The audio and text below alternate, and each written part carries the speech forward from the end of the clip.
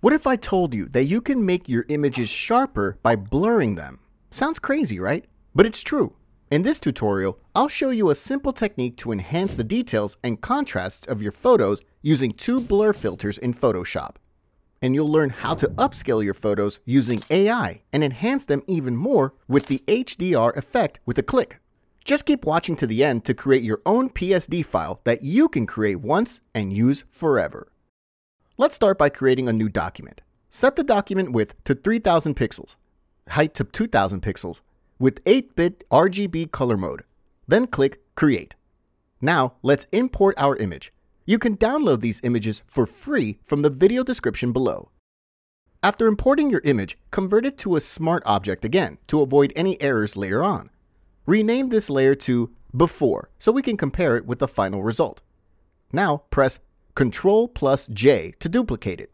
This is the layer we will apply the effect on, so let's rename it to HDR. Then change its blending mode to Vivid Light. Add an invert adjustment layer above it and clip mask it to the HDR layer. Using invert with the Vivid Light blend mode will create this grayish result. We're going to select our layer and apply the surface blur filter from here. By increasing both radius and threshold, the image details will start to pop out like that. You can play with the sliders to control how many details you want. And this is the result I'm looking for. Don't worry about these spots, they'll be fixed later. Finally, let's duplicate the Before layer, and while selecting the duplicated layer, I'll head up to the Filter Gallery. Choose the Diffuse Glow filter from the Distort folder and set the values to 0, 4, and 19. This will boost the highlights of our image, making them even brighter. Highlights, if you don't know, are the brightest areas in the image. And by applying this filter, the highlights will get even more bright. So what we did right here, we made a gray map that brings out the details of our image. And we also created a high dynamic range effect by darkening the shadows and brightening the highlights. Now let's group our layers and then change the group blending mode to Overlay. This will finally create this perfect HDR effect. And here is the before and after. We can add an extra layer of toning to make our image even more stunning. Simply, let's take a duplicated layer using Ctrl+J from the Before layer, then drag it to the very top, like that. And from the Filters menu, let's apply the second blur filter, which is Gaussian Blur.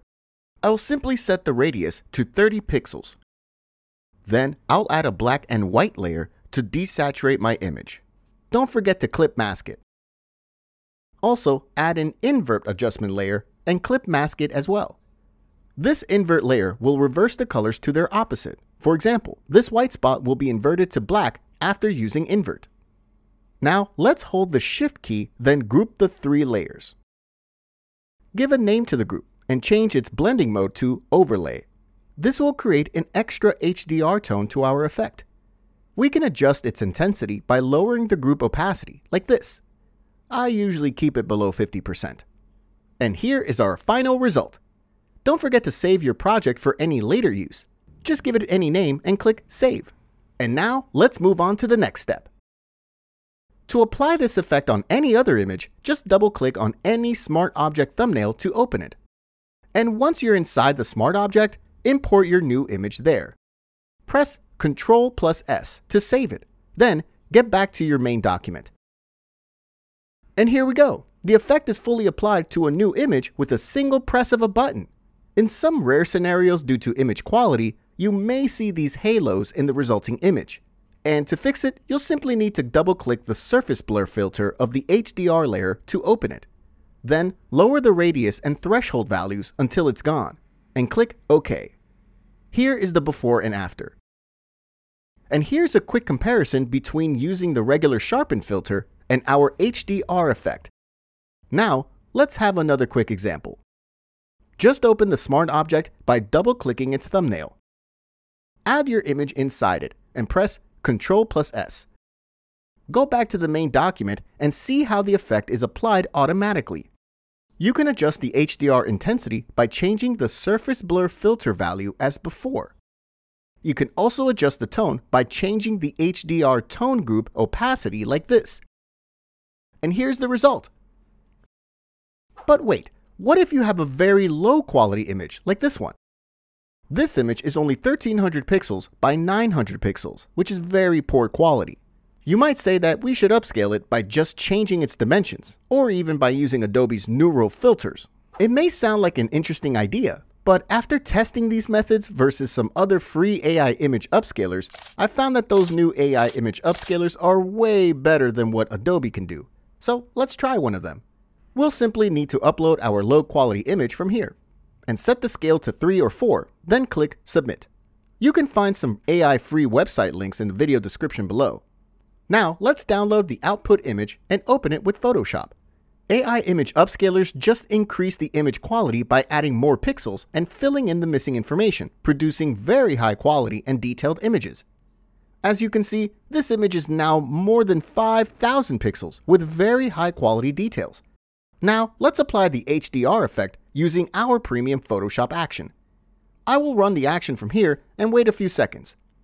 You can join us on Patreon and download this amazing HDR action and all our YouTube projects. After running the action, here is the final result. In some images, you may find your highlights area is way too bright, just like that. To restore it, you'll simply need to disable the filter of the highlights layer. And to optimize the output image even more, I will increase the HDR layer's surface blur values to make it sharper. And finally, I'll increase the tone group opacity to make it more vivid. Now, let's drag the old low-quality image over here to compare between both of them. I'll just resize it to see the difference. Here is our old low-quality image. And here is the upscaled high-quality sharp image. Just look and see how detailed and high-quality our image is. That's it for today. I hope you enjoyed this tutorial and learned something new. Don't forget to check out this tutorial next, where I'll show you how to vectorize your photos using Photoshop and export them to Illustrator. It's a very cool technique that you don't want to miss. Thanks for watching, and see you soon.